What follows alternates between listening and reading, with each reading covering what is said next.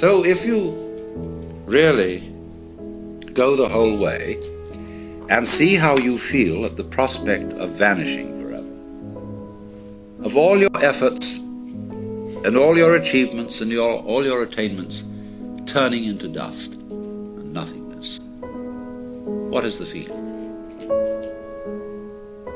What happens to you?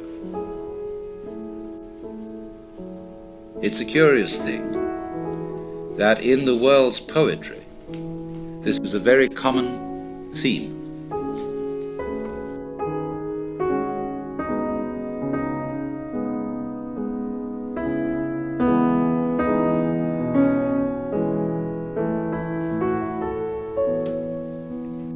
Do you see, in a way, how that is saying the most real state is the state of nothing?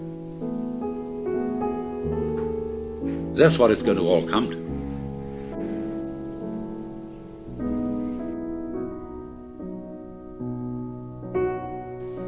And for some reason or other, we're supposed to find this depressing.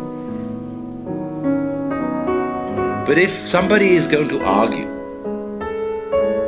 that the basic reality is nothingness,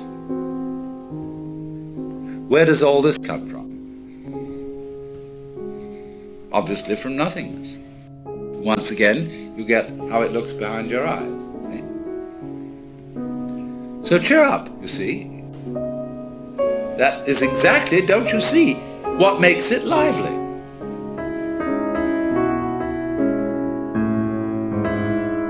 So in this way, by seeing that nothingness is the fundamental reality, and you see it's your reality, then how can anything contaminate you? All the idea of your being scared and put out and worried and so on is just nothing, it's a dream.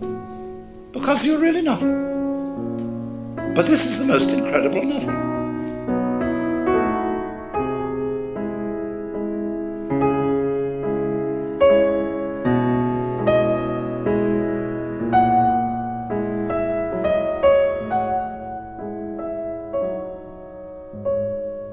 All the sun, moon and stars and the mountains and rivers and the good men and the bad men and the animals and the insects, the whole bit, all are contained in void. So out of this void comes everything and you're it. What else could you be?